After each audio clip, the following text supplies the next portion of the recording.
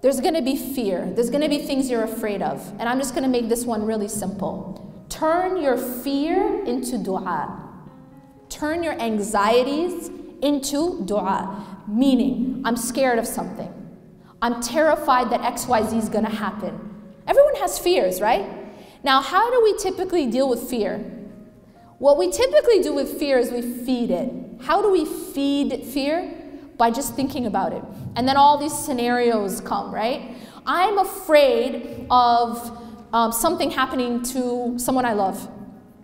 So what I do is I think of all the different possible ways that something could happen to someone I love. I think of this scenario and that scenario. All I've done is I'm feeding the fear. I haven't actually solved anything. Instead of feeding fear, turn it into dua. That thing that you're afraid of, make dua about it. Simple as that. Immediately stop it, stop the thought, and then turn and focus that feeling of fear and anxiety into making dua.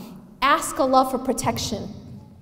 And then after you've done that, put your trust in Allah subhanahu wa ta'ala. I've given it to Allah. And don't keep feeding that fear. And this is something I emphasize a lot, and I will emphasize again. What you focus on grows. So whatever you focus on in your life is going to actually start to grow. And when it grows, it starts to become bigger, and it also starts to surround you. When Musa alayhi salam is standing in front of the Red Sea, right? And he has an army behind him, and he's got a very serious problem, okay?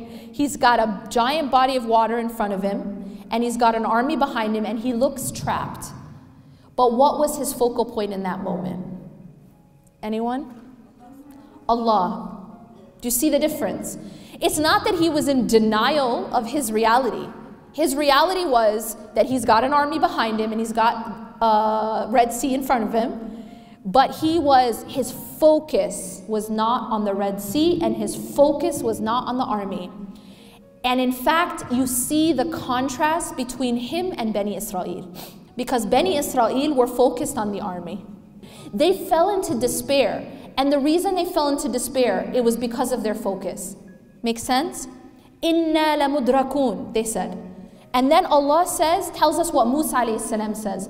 Qala kalla. You see like a complete contrast. Qala kalla. He said no. And kalla in Arabic is a very emphatic, no way, absolutely not. It's all of that in just one word. Kalla. Inna ma'aya rabbi sayahdeen. Indeed, my Lord is with me and He will guide me through. Musa alayhi salam wasn't looking at the problem. He was aware of the problem, folks. He's not like in denial. He's aware of the problem, but his focus wasn't the problem. His focus was Allah. Do you see the difference? His focus was Allah. And he said, Inna ma'aya rabbi sayahdeen. Indeed, my Lord is with me and He will guide me through this. He will get me through this. So no matter how dark it gets outside, or no matter how much we feel like things are closing in on us, if our focal point is Allah, then we don't feel despair. Do you see the difference? It's because you know, just like Musa alayhi salam knew that Allah was with him. And if Allah is with you, it means what? He'll get you through. And that was the yaqeen and the tawakkul and the trust of Musa alayhi salam. But believe me, it cannot happen unless you have the right focus.